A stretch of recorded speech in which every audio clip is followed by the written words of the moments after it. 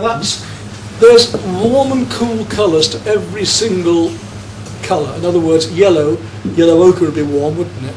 And then lemon yellow would be cooler. If you're a watercolourist, chuck away the lemon yellow unless you want to use it as opaque. Go for what Hazel Sohan likes, that aureolin yellow, beautiful yellow, much nicer than lemon. If you like to use yellow ochre in your skies, try using raw sienna. It's much more transparent, it's much nicer than the yellow ochre. Little things, I mean, there's so much I can keep wittering on about it.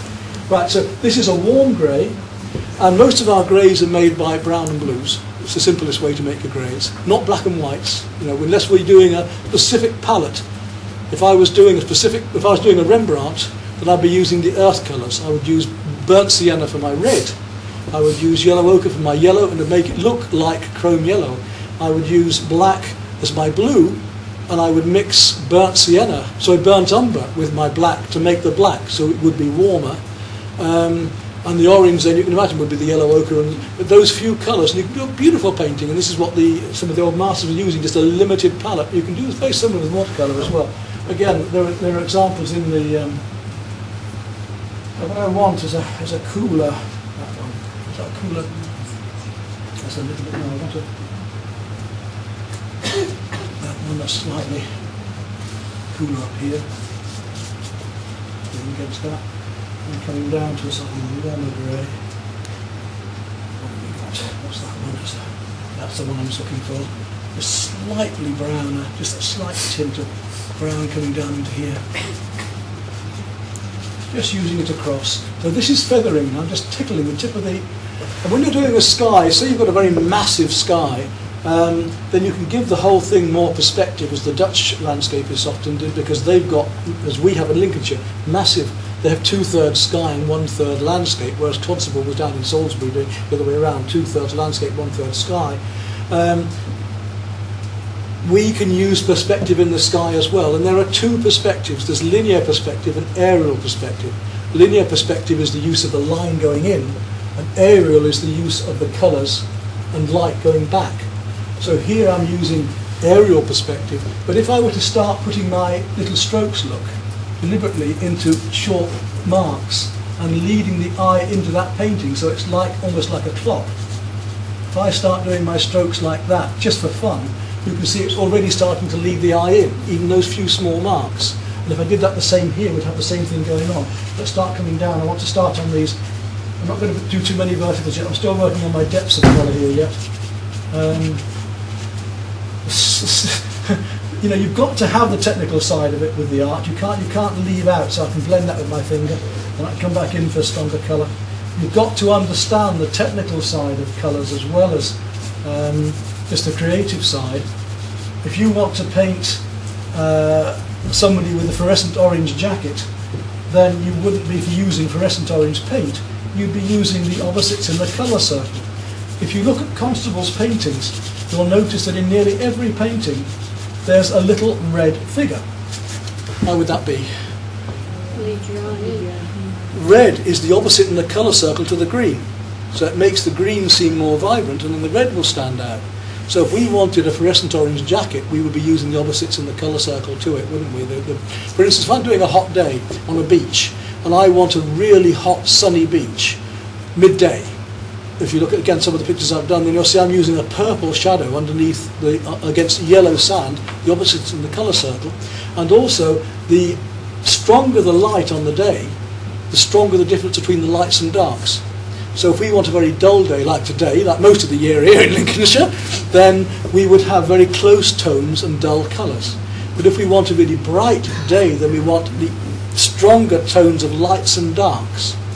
Talking about Constable again, I'm just going to stumble lightly over that, just getting a bit of light through with that grey. And now we're talking here, you see we've got our mid-tones in there. At this stage already, if I wanted to, I can start bringing my lights in. So I'm just going to bring back a cream down there for that mast, straight down. And you see how we can put the light over the top. And that, it's pretty well fixed, that pastel, isn't it? And it hasn't come through that. So, and that's quite a chunky pastel as well. Just to give you an idea as I go on, say, we'll see how far I get, but we've got a bit of time. What's half time? About 8:30, is it? Yes, please. Yeah, you want a cup of tea then, don't you? Yeah. We can have a longer nap or two. Right. So do come up and have a chat about the brushes and things if you want. But you can already see what's happening here. It's just starting to come. I want to start getting a bit of cream and so on into there as well. So there are cools and warms in every colour, and there are cools and warms in yellows, there are cools and warms in reds. A warmer red is going to be cadmium, a cooler red is going to go towards the purples. And same with the blues. The cooler blues are going to be towards the turquoise. And one colour is going to enhance another. And so many times we've got a student who's working, she's fumbling about trying to make something, and it's not that thing that's wrong, it's the thing next to it. I give an example of a struggle I had once with the sunrise at Bridlington Harbour. And I was putting more and more oranges in to try and get it brighter. I'm just not getting this. What a prat. I should have been putting more and more cools in to make the oranges come out. You know, it's not the thing you think is wrong always, it is. It can be something quite different. Let's get that, try and get sort of colour there for the windmill going. I'm going to lose my drawing my windmill totally here. Obviously I'm just going to have to find it again, but it doesn't matter. Use brash at the moment. I just want to get an undercolour. I want to get an undercolour, a mid-tone in there. I can come back and I can tighten it up. That's the beauty of this way of working with pastels. But can you see how you could bring out a watercolour this way, perhaps? You know, we can go in and put the sparkle in or something. If you've missed out doing the light sparkles or highlights, you didn't put the masking fluid in, you don't want to go back in with gouache or acrylics, you could just be touching up with bits of colour of pastel. I want to soften that back, so I've got to come back in with some cooler colour. I'm just going to blend in a bit of that grey while it's still wet and take it back a bit. One colour nearly always shows into another, so especially in water, obviously. You know, if I'm with water, but it's never the same tone in reflection. It's always either lighter or darker. It's never identical. Weirdly enough, I don't know why it is, but you know. Now we've got this. So I want to start blocking in as fast as I can now and just get rid of all this white paper now. Let's have a look. We've got. Yes, that's all right.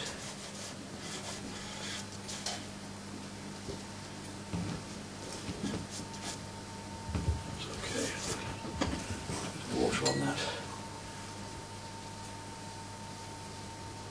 They're a very quick way to work. And right down to there. Automatic, I'll just whip that into there as well. Just bring it down like a watercolour. Wet into wet, and then I'll come back into that in just a moment. And more into there with the straight onto the wet paper. Use my finger to get some of these verticals, to get the feeling of the reflection already. That's a bit rough and ready at the moment, but I'm going to pull this out in more detail. Say start loose, you can finish tight. If you start tight, you're stuffed. If I want to come back into there, I can cut back any time I like. I can come in there whenever I want. You see, and just cut into that.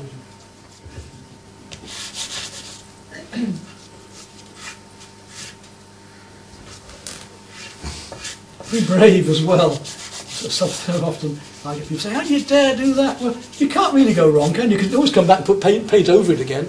And that's the same thing, I think, with experimenting. You know, this business of acrylic inks and so on, I was one of the first to do that because I needed to find a way. I had to explore, I had to find a way. And the only way I was going to do that was by experimenting. And what is it after all? It's only a piece of paper, isn't it? I mean, if it goes wrong, what have you lost? You can still work over it if you want to. Working in my verticals at the moment, just feeling the water by getting the verticals, and then I'll come across with the horizontals as I go along as well. Look, verticals and horizontals to get that feeling of reflection. People so often go in trying to paint water over the surface all the time. Don't. Let's go back to that lovely dark. But I did use a dark from here earlier when there was that. What does that come down here? We've got that mast coming there. Then there's the boom coming down here.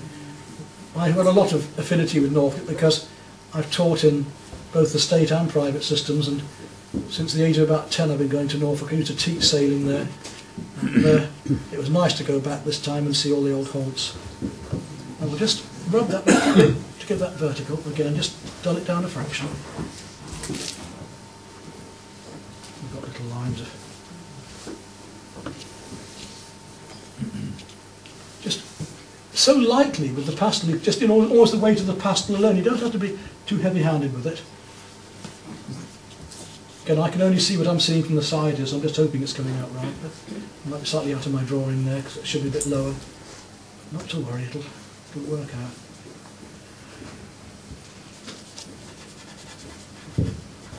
Straight into the paper there, no water.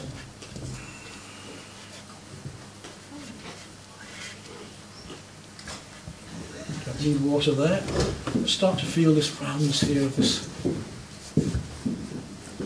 What are we doing? We've got another 5 minutes yet. We're just going to start the kettle up, are you? Yeah.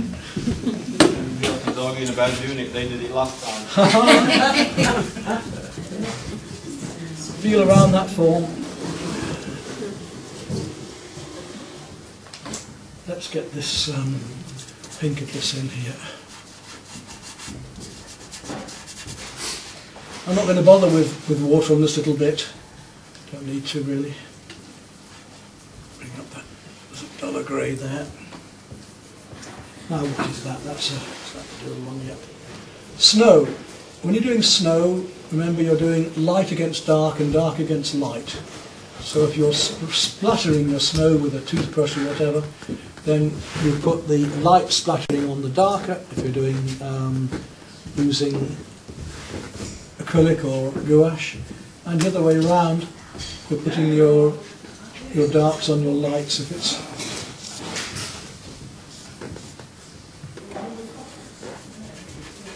Still seeing the drawing of your sails on there? no, I've lost them now because it was opaque. But it was just to get me started off in the right place, really. But you know, I mean, I'd be working like this very loosely if I was. The thing is, it's my drawing now. I'm from here. That's the correct. But if I come around here, I know that that's far too wide. That's going to come right down to there somewhere. I'm going to have to make adjustments and stand up in parts because I simply can't see. I'm working in perspective. That should be about that. So, but again, it's good for you to see what I'm doing here because, you know, you can see how I can rectify a mistake so easily with just the pastel, straight over it. And I don't pretend, you know, I've got the same problems going on. I want to chuck my painting over my shoulders the same amount of time as you guys do. People often say, oh, well, you know, you'll get it right every time because you're the professional and you're the... No, we struggle just the same way. Things don't always go right. That's coming up there, around there. And I said that to students at times. I mean, you know, they come to me, oh, it's got to be right because we're paying you to do it. It's got to come out. No, not every painting does go right. You know, sometimes it just isn't going to happen. Just occasionally, you can't even rectify it. Usually, you can bring something out and make it work.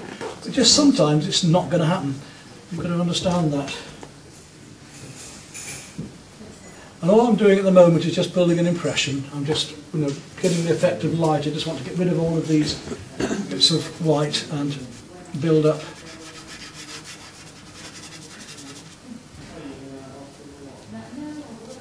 an effect of light before I start working in all of the other. Okay, let's come down. If I just keep building this as a jigsaw, you can see that red's lightened up now. If I just keep building this as a jigsaw, it should all come together. Actually, for a couple of minutes, and I'll let you go to the toilet. And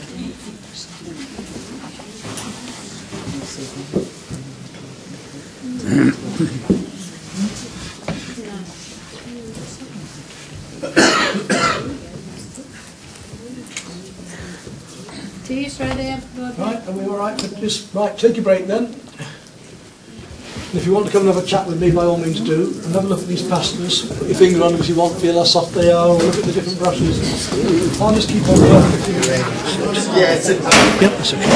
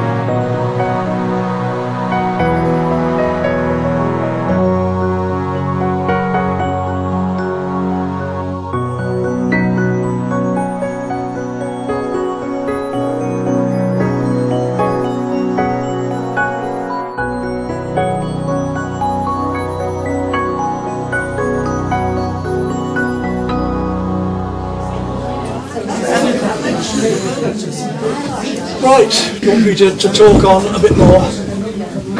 So I've just been blocking in while you've been having your cups of tea, just to try and... what I did here was, while it was still wet, I put in the mid-tones again there, and just used the tip of my brush to drag these one into another to get the effects of the grass going on there. Now I can come back into it again with my colours, and of course I can work onto it now, so I can work one into another, I can work this into one. It's pretty well fixed, like I can just blend it with my finger if I want to. I can come back into here and start to work in the details of the pastel. Either dark over light or light over dark. And the details come at the end, so there's all my texture just beginning to build up. So I've got all the blocking in done, just about now, and I can just start to paint in details. So, for instance, here on that bit there, if I want to, I could just start to find this, the gunnels here, put a line along there, and these little bits of support that are going all the way around. And I leave my darkest and lightest colours to the very end. You see now how when I start to bring in the darks, then the other colours that seemed very dark a while ago will now go softer. You know, put a bit of dark up here, for instance, I could put a little black there, and it would make all of that change the values to those totally. So we've worked the mid-tones up, and now I'm going through to my darker ones, and then I shall start to go up to the lighter ones as well. We've got just an effect of light at the moment, so I'm going to start working my colours into this. This boat, for instance, here. Right, I've got the whole thing built in. Now, if I start putting in a couple of the effect of the windows here, come back up the top there. Just look at that bit of blue. Just put the right shapes in the right places, and the top of an awning starts down that side. A little bit of dark at the back of it. Then the boat itself needs to be lightened up, take a bit of the cream along that side of that boat. It's supposed to be reflecting down here a bit, so I'll do a bit down there as well. It won't be too light, I'll just darken it a bit. I'm going to kill it a bit with my finger there, quite deliberately. Put that with my dark in between, and like a watercolour start painting in the negative shapes there, so I'll just go along there, put in the two fenders on the side. They'll reflect straight down into the water, so it's just one line. So I've got my reflection there in one go, the line in between. Up into the bow, drag it down a bit with my finger, a couple of dots and dashes, and we've virtually got a little boat in the background. Just make that come out there, a little bit darker behind it to bring it out, back of the boat, dark behind here. Just want to look at these masts. I haven't got them in yet, but I just wanted to give you the idea of it. We've got a very light orange cream mask going, so I want the darker colour first. Right, I better really push this one. It's got a nice bit of fairly bright orange here, and it's coming from here, up under that boat, so I better come from there in one. I'm going to have to stand up and see this one, I think. It's right from up here somewhere, so I've got to go from there down to there. Let's see if I can do a fairly straight line down, see where it ends up. Oh, I'm not far off. A little bit of a tilt, but that'll do. And if I want to, I can come back and cut into it again. Right, having got that in. Does it help that you understand boats? You were saying you taught sailing. Yeah. So does it help? I suppose a little bit. I know where things go. Should be, yeah. Cool. Because my maths wouldn't have gone there. I've got a slight curve at it, but not to worry. Wind's blowing. Yeah, wind's blowing it. There's a trouble. I can't. I'm sort of trying to work on. I've gone in an art, but you know, normally when I do a demo like this, then I'd go back at home and I would then tidy it all up at home again afterwards. At the very end of it, I might have a chance. So it's just tidying up, isn't it? Literally just that, just tidying up. There's a rope comes in down here. It's darker. I've got to blend in there a bit.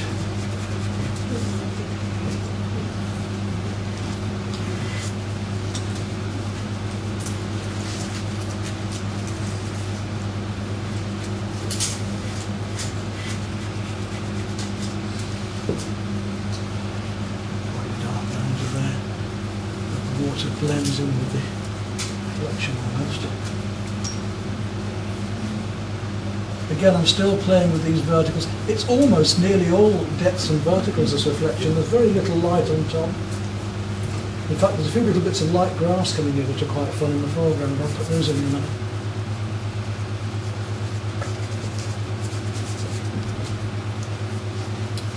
Right, once you've got that, then you've got those lighter fenders.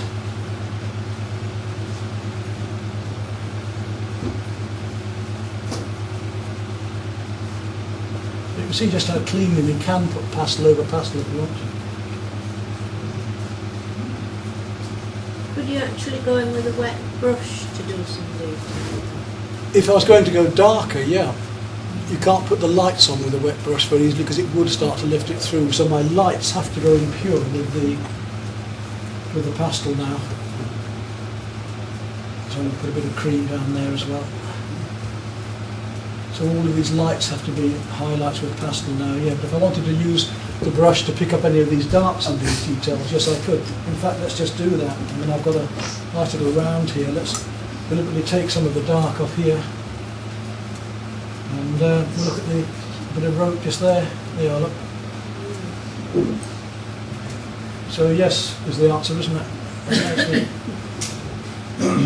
4 stages going up there.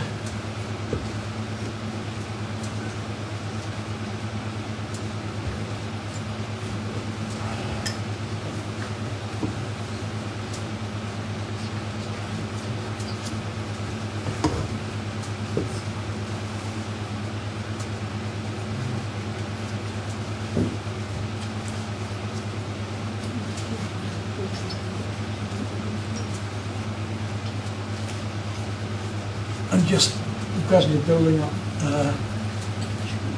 colour by colour, shape by shape.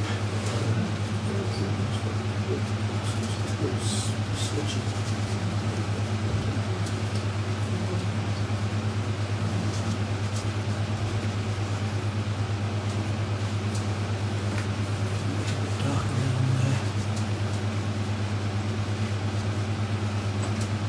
Light.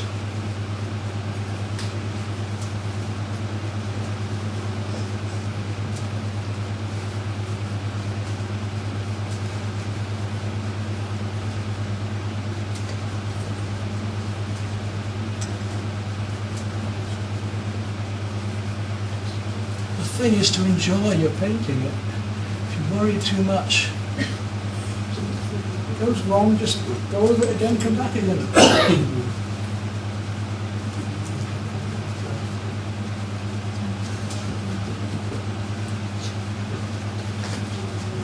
Could you use pastel over the top of the ordinary acrylic once it's dried, just to go in and, Oh yes, and highlight? yeah. Even if It it's depends what completely- it's on, doesn't it? I mean, if the acrylic is shiny, if you use acrylic inks, you're using them thinly, Yeah, and therefore the paper shows. If you're using acrylic paint and it's on paper and it's thin, you could paint the whole background in as long as it's thin. Yeah. But as soon as you go slightly shiny or thicker, it won't take because you've taken away the bite of the paper. Yeah. Right. As I was saying earlier, there's one of my films on YouTube you can look at where I played with melting oil pastels, and I was working oil pastels onto the canvas over gold leaf even, and doing a reflection of a woman in a fashion shop, and there was models looking out, and there was model looking in, and reflections on the surface, and it was great fun to actually manipulate melted pastel. You know, the little lighters you get for lighting gas with. Yeah. Actually holding the pastel in one hand and melting it on and then manipulating it round with the oil pastel. Really? And that was great fun. Never dries, but the oil pastel doesn't, but very effective. And you could varnish it still. Very effective, yeah. Yeah. Little wobbles of things too. I mean, we're not going to have, normally this is a very smooth bit of water, so I can just flick in a little bit of reflection there that's dead straight. But normally if I was doing, say, a mast here, I would just give a slight wobble to the, just down in the reflection, as you saw in that watercolour over there, where I've just taken it down with a slight wobble. Because usually there's a very slight ripple somewhere, isn't there? But,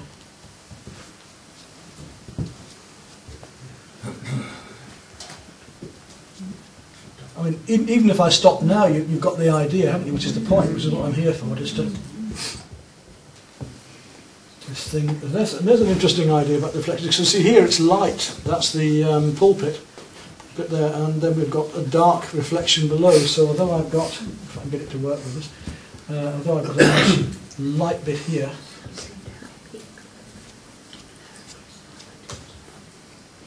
when it comes down below, the same thing is dark.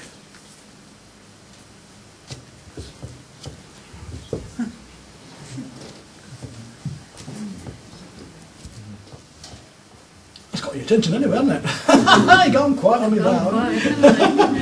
Now in the foreground we have a few little reeds and things coming up here, so let's see if I can find a bit of something a bit warmer. We'll just flick up a bit of reed and stuff coming in, catching sunlight there. Needs a couple of colours just to bring it forward, maybe. Cooler a bit. Maybe a little bit of sky reflecting on the grasses, a bit more there. A little bit of pink here. These little bits of colour make a difference because, you know, that warm against that is so different. That it's a cool, light against dark, warm against cool, rough against smooth. We're using the opposites. We're using, look, while we're on that orange, in fact, let's go back to this orange again. We've got a mast here that comes right down through here, somewhere here. Put that down there. That bright pink makes a difference to the blues behind. Should be a little bit more orange, in fact. Got orange still.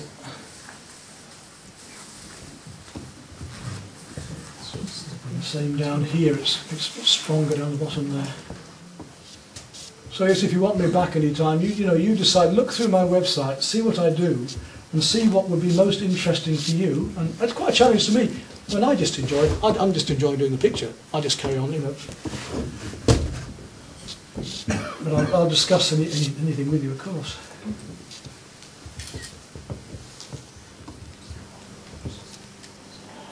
And now actually it becomes like a fencing match, because this is one of the reasons I use the longer brushes, those filaments, is I get back from the picture and I'm working out stretch like that. So I would now have to get off my arse. I mean, I can see now the drawing here needs sorting out, that needs bringing up there.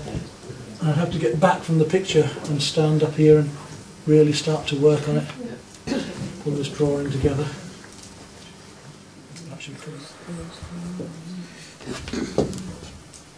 This is the awkward bits. It's fine lines like this I think are the most awkward. If you're doing a fairly figurative piece, this is where it gets difficult. You can wobble down the side of a mast. You need to start lightening up the horizon. Now this is where I'm going to start coming in with little bits of feathering. How light's that colour? It's not light enough. I should have a very, very light blue hiding here somewhere, but the pastels have got so mucky. That's what we want. So these final pieces I will not touch again. I want these nice and shiny, nice and lively. Get the texturing. Just feathering along the bottom of these clouds now.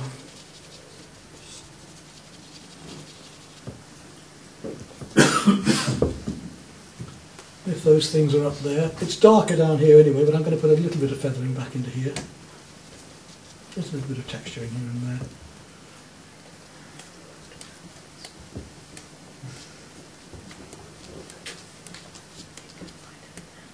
Whatever is shining down on the objects, whether it be an artificial light or whether it be sunlight, you've got to be reflecting that here somewhere. So if that blue light is coming down onto this, I've got to be putting it in there somewhere. You've got the cool, that blue is going to be reflecting down there in that windmill sail. These snow scenes I was talking about, I had a new student the other day. She's a bit insecure in herself, so she likes to argue a little bit. But it's only because of her insecurity. And she does some wonderful paintings. They always turn out great in the end, but halfway through it's, oh, I'm no good, oh, I can't hang on, I've got to keep going, you know. I've lost my track of what I was going to say now. I'll come back in a minute to that. Snow scenes. It's going, that's my age, it's happening, you know, I know what it's like. Senility creeping in.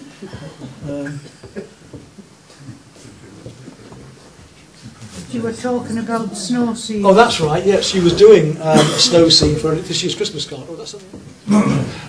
cream. So you were telling us about this girl. That's, yeah. So, yeah, I'll get there in the end. Keep it going. This last. So, yeah, so she was, because she's so used to thinking blue sky, brown tree, green leaves, you know, it's not. How do you paint flesh? Pink, no. You know, it's sea, blue, sand, yellow. No, it doesn't work like that. And snow is the same. Snow is a whole series of reflected colours. Even in the shadows, it's reflected light. And it's light pinks, it's light blue, it's creams. And that's the beauty of that technique I've just told you about, of the Chinagraph pencil. I say do take a look at my YouTube site, because you can see them being done on there. And the Chinagraph pencil and the watercolour and the pastel is really strong with the watercolour. Lovely, you know, ultramarine blues and ceruleans. And then you put the light coloured pastels on at the end, your pinks and your creams and your whites at the very end. And the thing just comes to life. And she was, I can't put these colours, that's not snow. And when it was done, and we stood back, and we got rid of the white canvas, which she was thinking was snow, the thing is gorgeous. And that's her Christmas card this year, we printed them off. And you wouldn't actually, they look almost too much like the photograph she was working from, because I got some nice ones of Thistletop Church for her. You know, and of course, you know, when you make a larger painting smaller, the details go right down there. So she's actually very happy now. But that was the point, that it's colour that's reflecting from places around. And even these little bits here, if I take some light blue there, they're not all just. We've got the yellow sun, but we've also got cools going on back here. If I put, let's put a post here, for instance. A post there in the light blue, and then on the light side we'll put a bit of a cream. And you see we've got the shadow then and the sun in just one go. And it's like mixing greys. As I say, blues and browns will give you such a variety. And even your greens. Go away and play with your paints and see how many different greens you can make with just your yellows and your blues, and then start to add the warm colours as well.